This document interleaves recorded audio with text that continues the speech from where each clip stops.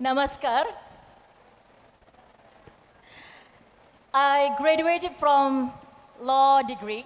I did criminal law from University of Indonesia. So this is my university. And my master's in international relations, focusing in ASEAN study. For me, I've been always interested in learning. But I know everyone have their own style of learning.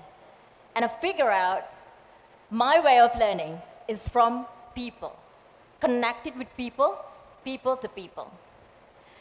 So since 2008, I've been engaging with a lot of communities, NGOs, organizations, having an events like you guys, in here. And then competing with a lot of competitions, a lot of seminars within Indonesia. But if you don't know where is exactly my country is, I'm going to tell you a little bit about Indonesia. So we are the biggest Muslim population in the world. We have more than 1,300 tribes in Indonesia, with more than 1,200 local languages. So engaging with Indonesian young people, even though we are coming with the same academic background, but when we have one perspective, it comes with a different kind of perspective. The question is why? Because we're coming from various cultural background. So I reckon that it's not only the people, the way I'm learning, but also connecting with their culture. My brought me to a perspective that I don't want to stop learning just within my people in my country, but also the people outside Indonesia. I want to know what's going on outside Indonesia. So, but then coming from a Muslim background family, not too conservative, not too modern, not too poor, and not too rich as well, my mom will not allow me to go all alone abroad without any specific reasons. So I have to figure out the way. How am I going to go abroad? So I applied with thousands of competitions, forums, seminars, okay? A lot of paperwork, motivation letters, went through a lot of interviews, a lot of rejections, too much. And in 2012, I was selected as the first and the only one representative from Indonesia to attend the International Young Women Summit in Munich, Germany. So finally, I got it. And the organizer happily to provide me with a week accommodation in Munich, in Germany. But the problems start. Okay, so I got permission from my parents, but then they couldn't help me with the travel because I have to pay my own travel from Jakarta to Munich. And I tried to negotiate with the organizer, and they say, I'm really sorry, we couldn't help you with the return ticket. So I was about to stop because I was a full-time student, I was 19 years old, and I didn't have a sort of an income. But then I believe this, the greatest failure is not to try.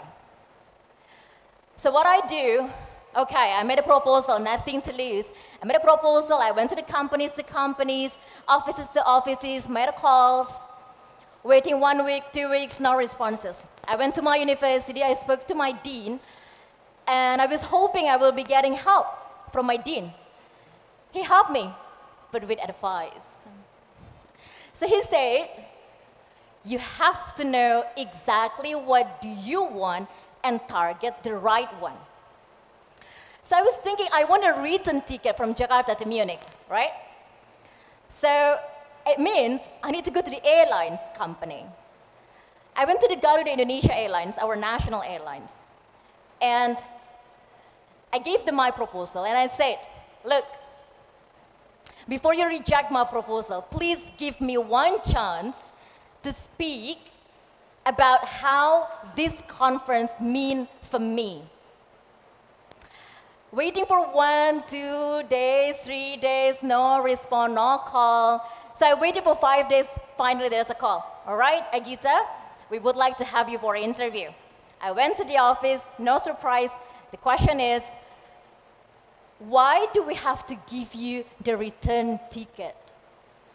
So my answer was, I've been in affiliations with many organizations, but on top of what I will be doing after this program is our pride to have the only one representative from our country. But beyond that, this is your contribution to contribute as a better future generations for our nation. I went back home, waited again, 2 days, 3 days, 5 days, then 10 days. There's no calls, no emails. And then the marketing of the director called me and then, have you checked your email? And then he said, we just sent you a return ticket. So this 19 years old Indonesian young woman finally made her way, flew all the way from Jakarta to Munich all alone for the first time. I was nervous, I was excited, but I was afraid. I've seen things I've never seen before. But then, once I reached there, the good things about this program and make me completely become an unforgettable memory for me, because I met people from all over the world. Young women now become my sisterhood, and we share stories about how girls' issue around the world, discrimination, exploitation about women in Nigeria, that's also happening in Indonesia. And I realized that as a young woman, we have lots of power, and we are capable of accomplishing more than society expects from us. But another thing, and this conference, it gives me as well, is me as a 19 years old young woman from Indonesia, not a native English, stood on the stage, overcome to my public speaking fear, spoke to the 1,700 conference participants at the LG Summit, spoke about my opinions and thoughts. And one thing that I learned about foreign language, a foreign language is a sign of bravery. And every language has its own power and its own value to change the world. And that's what I learned from my visit to the United Nations headquarters in Geneva and Council of Europe in France. So we know that the world is constantly changing. And we need these attitudes, this knowledge, and these skills. But what kind of attitudes, knowledge, and skills? In my visit in 2014 to United States of America for the first time, as a Hansen Fellow, so Hansen promotes peace and global security among young leaders all over the world. I met amazing young people from India, from Pakistan, from Russia, from Ukraine, from Mexico, and from Israel. This program taught me how to be diplomatic in everyday lives, talking about public diplomacy in America. But this also taught me about being a good leader, I have to value diversity and pluralism opinions. Not only this, it was my first time experience Ramadan in America, fasting for 17 hours, and my Christian American roommate, Alana, she never forget to wake me up every single morning to have my sahur. This means also born and growing up in Indonesia, living in Kuala Lumpur, Malaysia, being a Muslim, it doesn't mean I have to stop having a friend from Israel and learning about Jewish. This experience of connecting people from various backgrounds that have gifted me tremendous growth as a person, and I believe as a global citizen as well. So, visiting 25 countries, participating for more than 25, 50 international conferences, seminars, overcome my public speaking fear, overcome my fear about rejections. But also, I missed the trains. There is an opportunity. I mean, like, I got a food poisoning, missed trains, canceled connecting flights, but I leave. I learned to be adaptable, to learn and to grow. So this is my 6th time in India, and I simply want to thank to all the Indians that I met in here along my journey. Thank you to my friends that I met in Manipur, Manipuri, Kashmiri, Assamese. Thank you for showing me how to embrace diversity and to celebrate it. And thank you for the friends that I met who is from Syria, from Iraq, German Iraqi, Indian Emirati, to tell me story that I never read in any news.